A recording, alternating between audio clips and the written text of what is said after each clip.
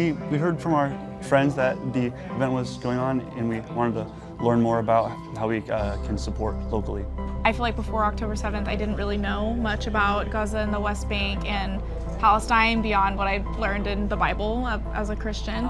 But I see that this is a cause that needs so much support, and one of the things that got me most interested in this genocide is the fact that so many children have been martyred.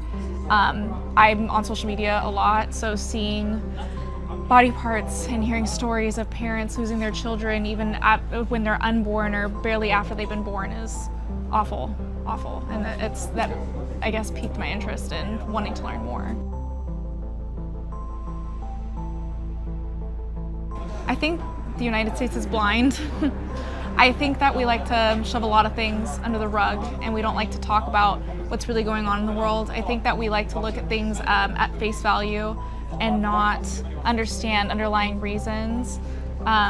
We create our own stories, we twist the news, we have propaganda here that is in support of Israel, and something that's been difficult is reconciling that I'm not anti-Semitic for not supporting Zionism, but in fact I stand with the Palestinian community because they deserve to have their voices heard and to be seen, and they deserve to be protected, and they deserve peace on their land. Absolutely, and ultimately we would love to see a cease and supply of weapons in Israel. I mean, that's what's helping them carry out this genocide, and the fact that our money is going towards that is just despicable. And when we have poverty and issues here that those trillions of dollars could fix, but instead they're funding a genocide. Yeah. Joining more local protests. Yeah. I'm in River Park a lot, so there's no reason why I can't be out on the corner of Blackstone and East, helping out and getting the word out there.